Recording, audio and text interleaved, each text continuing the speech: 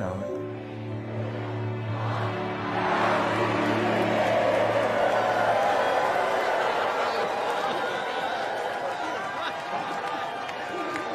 Oh, President-elect Garrett Walker. Do I like him? No. Do I believe in him? That's beside the point. Any politician that gets 70 million votes has tapped into something larger than himself, larger than even me, as much as I hate to admit it. Look at that winning smile, those trusting eyes. I latched onto him early on and made myself vital. After 22 years in Congress, I can smell which way the wind is blowing. Oh, Jim Matthews, his right honorable vice president, former governor of Pennsylvania. He did his duty in delivering the Keystone State, bless his heart, and now they're about to put him out to pasture. But he looks happy enough, doesn't he? For some, it's simply the size of the chair. Ooh.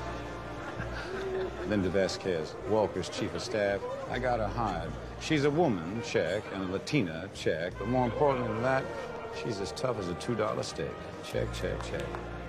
When it comes to the White House, you not only need the keys in your back pocket, you need the gatekeeper. As for me, I'm just the lowly House Majority Whip. I keep things moving in a Congress choked by pettiness and lassitude.